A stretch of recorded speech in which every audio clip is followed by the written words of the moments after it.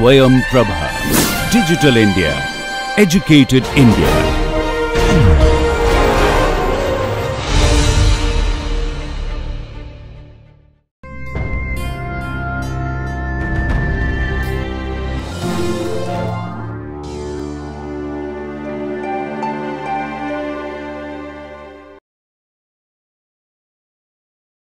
So hello and welcome to this NPTEL course entitled 20th Century Fiction, where we start with a new text today, which is Siddhartha Hassan Manto's story, Toba Singh. I believe I've already given you an introduction to this text and a brief background to the cultural setting which produced this text, which was one of 1947 partition. This is a story about madmen in Lahore, and we talked about how, interestingly, the madmen's response to partition turns out to be a saner response, a more rational, a more human response compared to the supposedly rational responses which were done at a bureaucratic level. So essentially this is a story about exchanging madmen from India and Pakistan, and there's a rationale behind it, which is that the Hindu madmen in Pakistan would be transported to India, and the Muslim madmen in India who were relatives in Pakistan would be transported across the border to Pakistan. Now obviously this mathematical formula of division is what makes the entire experience of partition so absurd at an existential human level, because suddenly people were told the house that they grew up living, the house that ancestors had built and had sort of grew up living, essentially belonged to a different country, and this whole idea of nation formation becomes something like an absurd act in this particular story. And the lunatic's response to absurdity becomes, interestingly, ironically, very, very human. It's perhaps the most human response available at that point of time. Now, this story is, of course, as I may have mentioned already, this story is also about the whole idea of the entanglement between memory and space. So how does a place become a space in the mind? So a place which is an address, it becomes more than just a physical location. How does it become something existential, something profound, something emotional? And this emotive, existential, spatial quality about a place, the psychological quality about a place is what makes it so embedded in terms of identity formation, in terms of identity location and identity articulation. To a certain extent, this story is about a madman, but it's also about a space and how the madman and the space blend into each other. Because the protagonist in the story is a character called Bishan Singh, but he belongs to a village called Toba Singh, and post-partition, no one quite knows what Toba Singh is. So he essentially becomes the space in a very, very metaphorical way. So we'll see how the story goes, and we'll begin at the beginning again, just to give you the flavor of the story, and then we'll see how the bigger issues of madness, partition, absurdity, and dislocation, they all come into being in different degrees of alienation. So this is how the story begins. 2 or 3 years after the 1947 partition, it occurred to the governments of India and Pakistan to exchange their lunatics in the same manner as they had exchanged their criminals. So again, the way the criminals have been exchanged, the lunatics will also be exchanged. So again, look at the way in which lunatics and criminals are sort of almost equated with each other. These are the fallen citizens, these are the dysfunctional citizens, these are not the healthy citizens.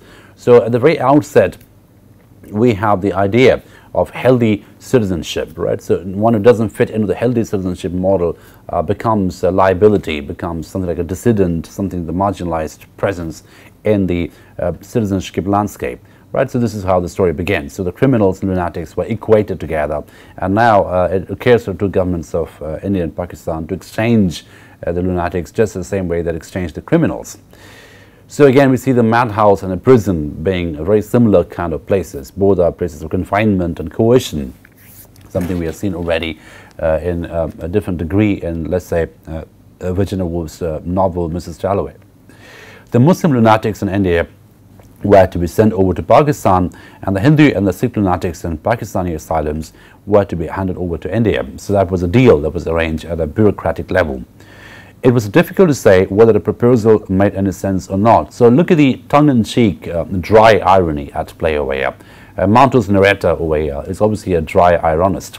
He's not really spelling out the irony, not spelling out the absurdity of it, but it's very much pointing towards the same, right? So it's difficult to say whether it made any sense or not, which is obviously suggesting or insinuating that It didn't make any sense at all, right? Which is what quite clearly what the case was about the entire partition. It didn't make any sense at all to divide people based on religion, to divide people based on a mathematical principle of cartographic mathematical principle of land and religion.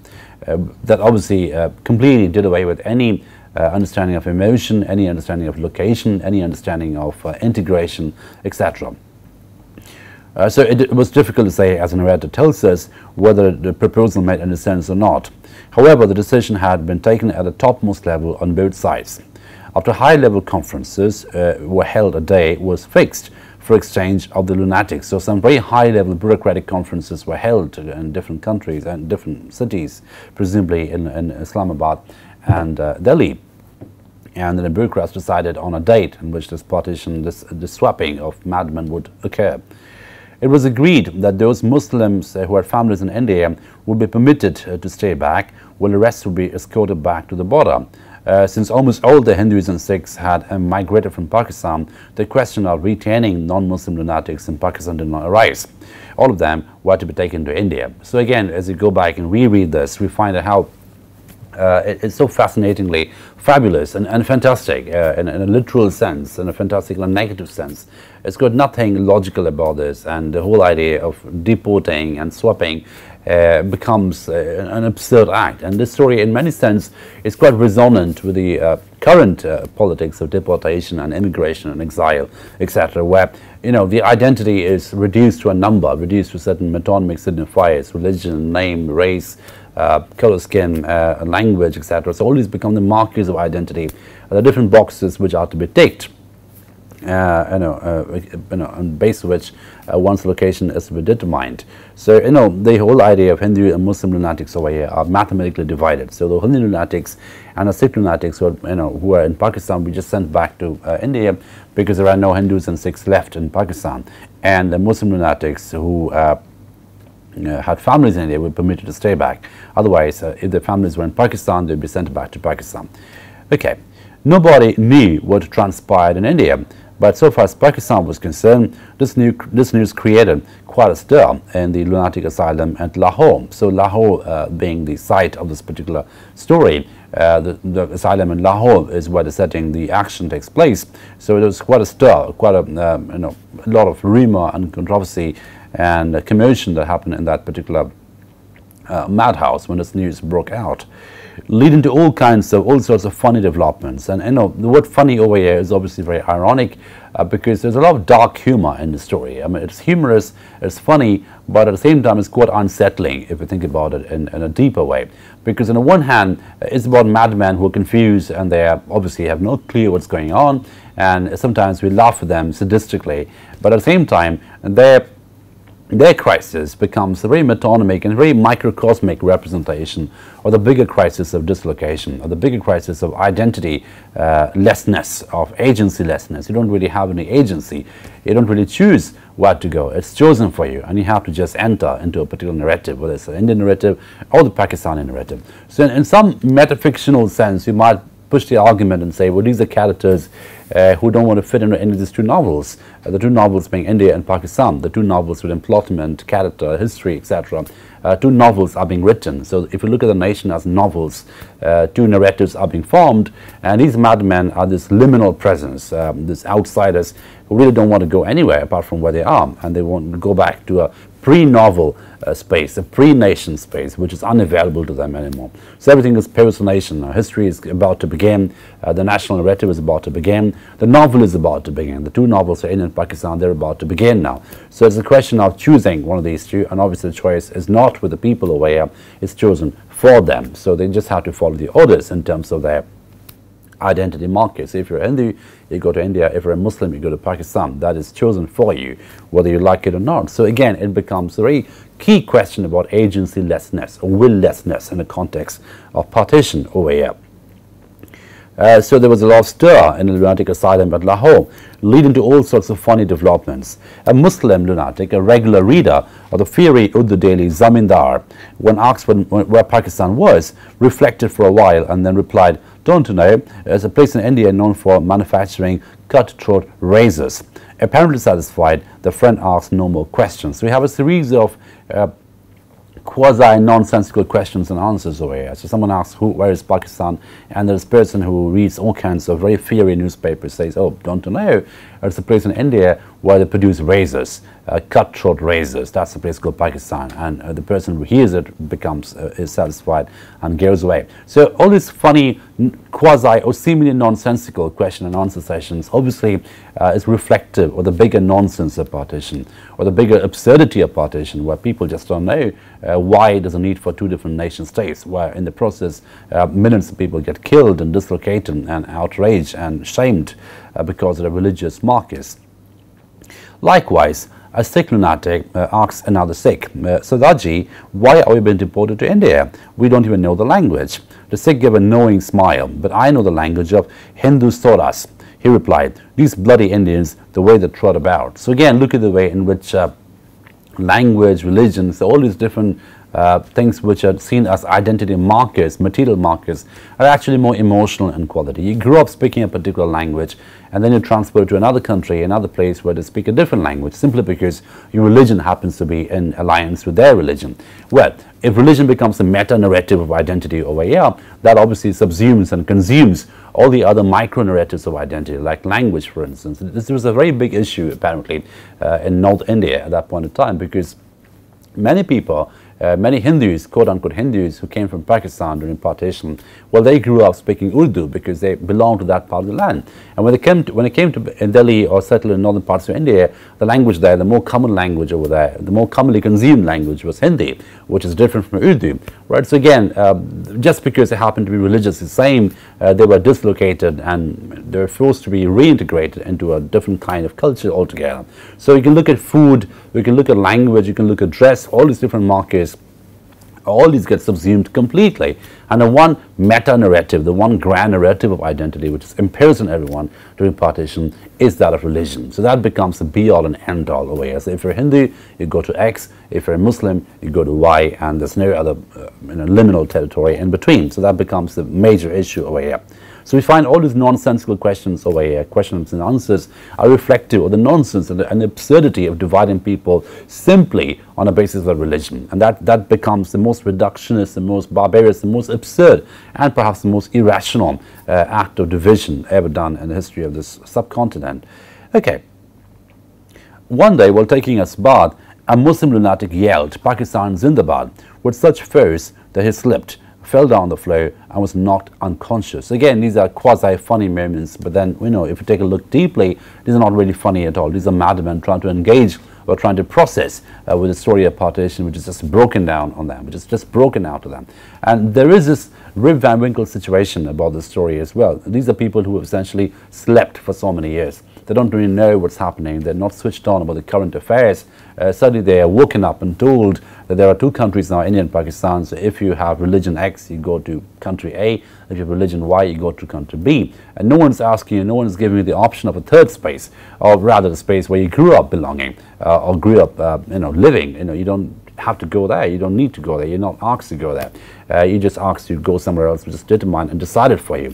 And again, this whole idea of predetermination becomes important over here, whereby you lose your agency, you lose your authority to decide upon your own life, and that is taken away from you, and everything becomes very bureaucratically governed, very bureaucratically informed. So there's a bigger Kafkaesque bureaucracy somewhere up there, which takes the decisions for you, and all you have to do is obey the orders that come from that Kafkaesque point. Okay, now we come to the demography in the asylum, which is a very interesting kind of a mix, because we are told immediately that this is a very mixed and hybrid and complex kind of a space, where not everybody is a madman. There are people over here pretending to be mad, because that's the only way they could escape the gallows. So there are criminals who now are put in with the mad people. Someone bribed them to get in there, and bribed the authorities to get in there, get them away, just so they could be safe from hanging or other penal kinds of punishments. So we're told this as well in this section. Not all the inmates were insane. Quite a few were murderous. To escape the gallows, the relatives had gotten them in by bribing the officials. So in that sense, the madhouse becomes a safe space, because again, madness will protect you from legal retribution. If you do something out of madness, if you break the law out of madness, the commonly consumed theory is you need medical help, you don't need legal retribution. So madness becomes something of a license here as well, to escape the law, to escape the retribution of the law, and that again becomes very complex. So again, if we take a look at the ontology of madness in the story, it's a very complex phenomenon. Sometimes it's more rational than what the supposedly rational world is, and sometimes it's just feigning and performative. It's not really mad at all in a proper medical sense.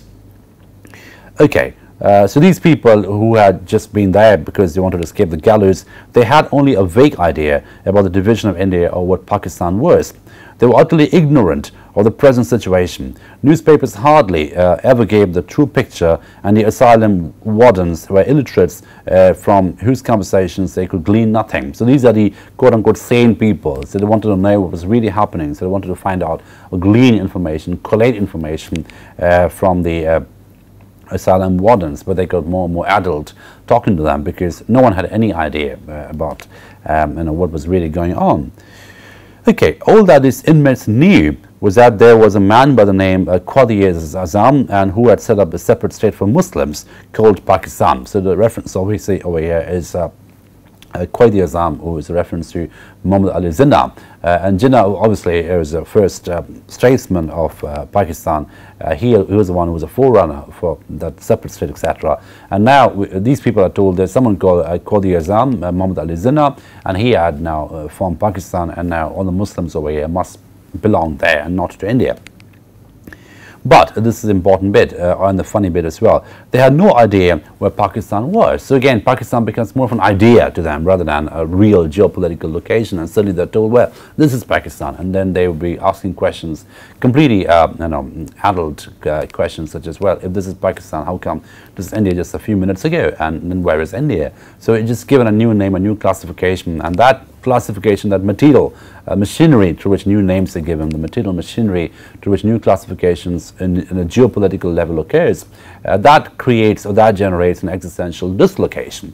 So we can see how there's an equation over here between classification and dislocation, right? So that's something we should pay some attention to. That was why they were all at a loss, whether they were now in India or in Pakistan. So they're completely confused whether they're in India or in Pakistan.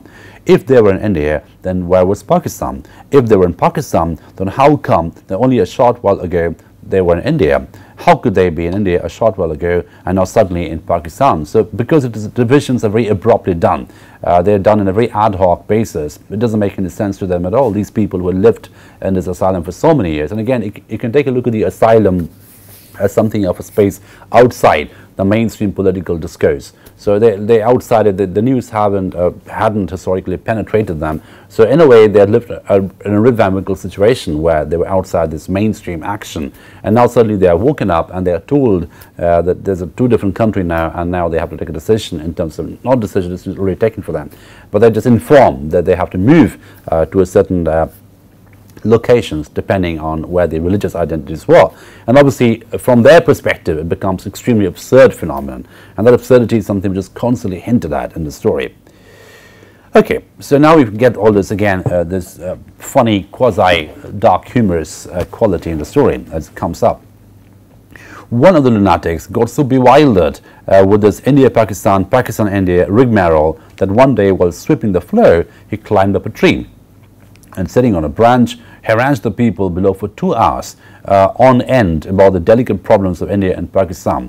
When the guards asked him to come down, he climbed up still higher and said, I don't want to live in India and Pakistan. I'm going to make my home right here on this tree. So again, this is funny, this is absurd, this is irrational, but this again becomes the most sane human response given the condition at this point.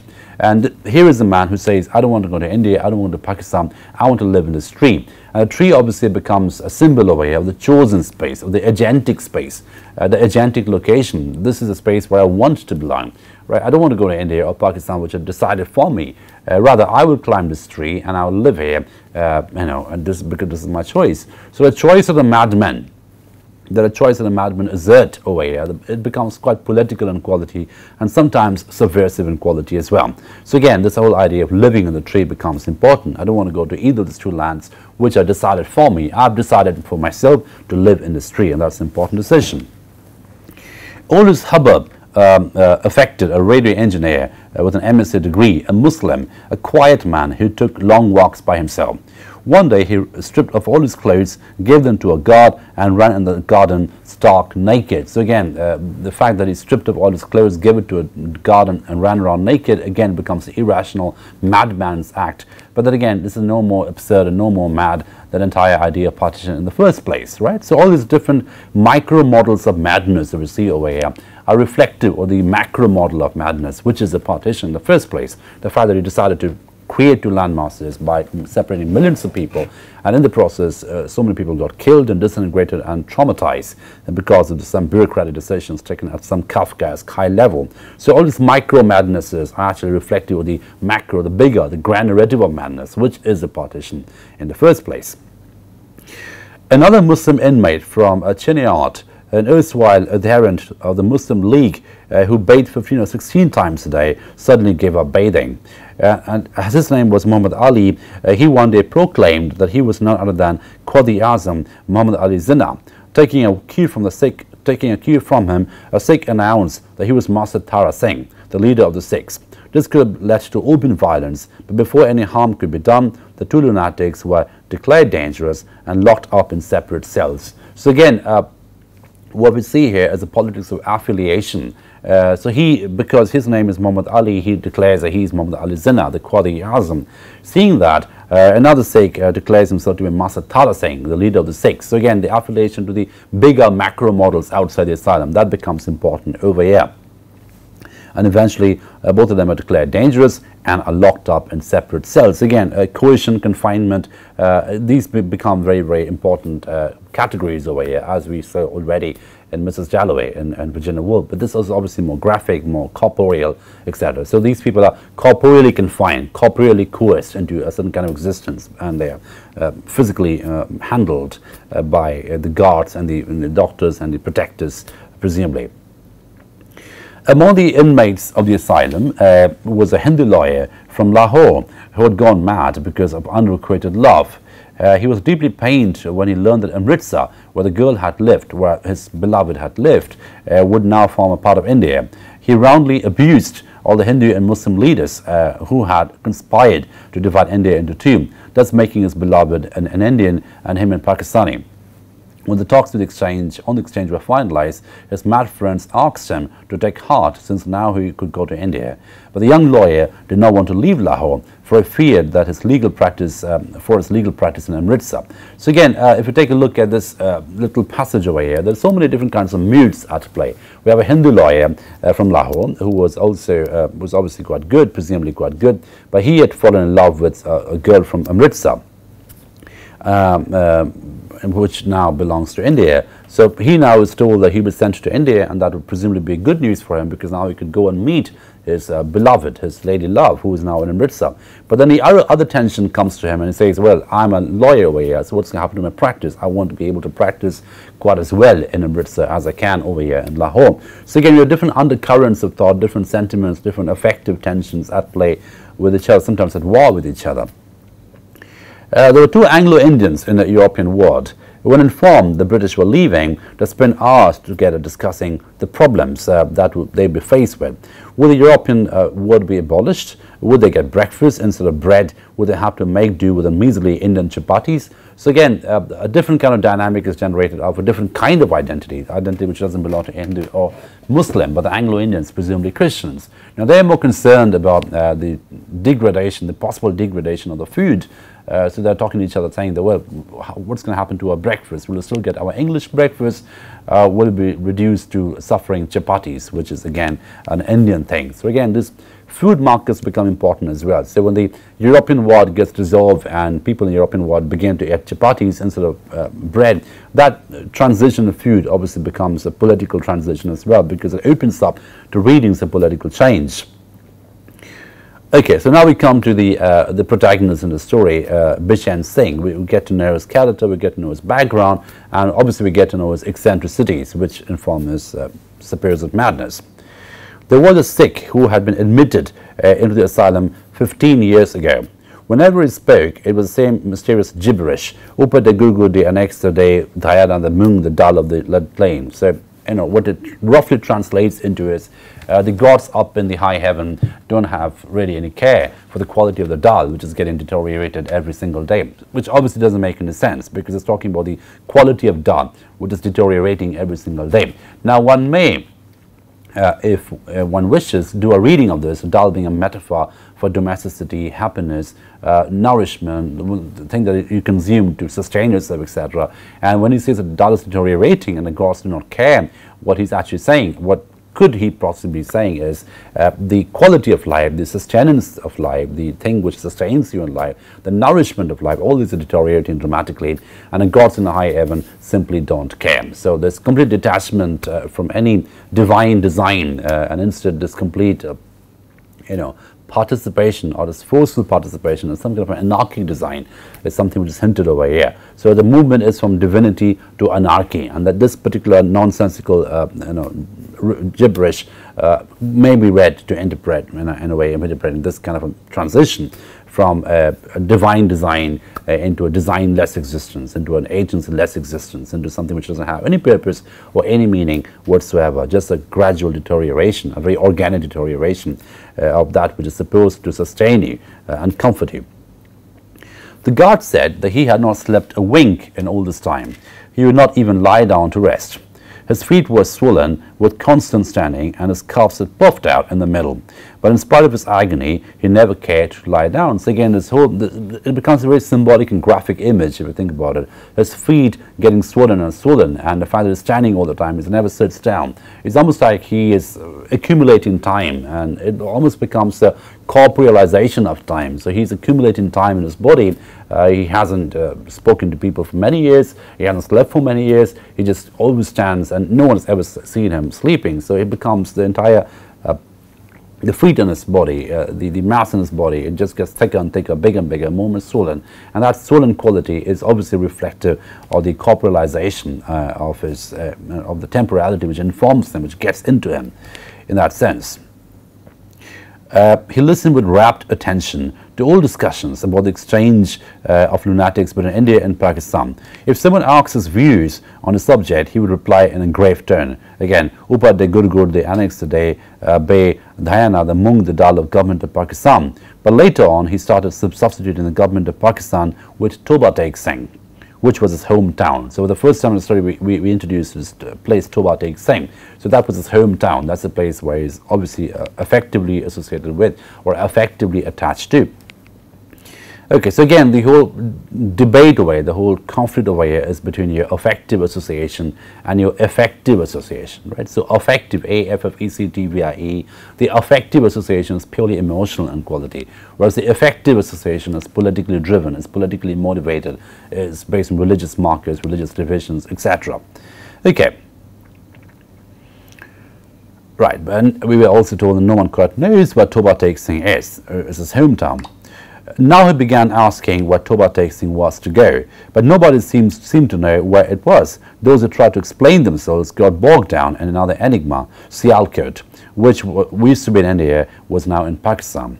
At this rate, it seemed as if Lahore, which is now in Pakistan, would slide over to India. Perhaps the whole of India might become Pakistan. It was also confusing, and who could say if both India and Pakistan might not entirely disappear from the face of the earth one day. So again, these absurd assumptions are reflective of the bigger absurdity in question over here. What if India becomes Pakistan? What if the country Pakistan gets dissolved into India? What if both countries disappear at one fine day? So what's going to happen to all these ideas of identity, citizenship, division, all these things will just be completely meaningless.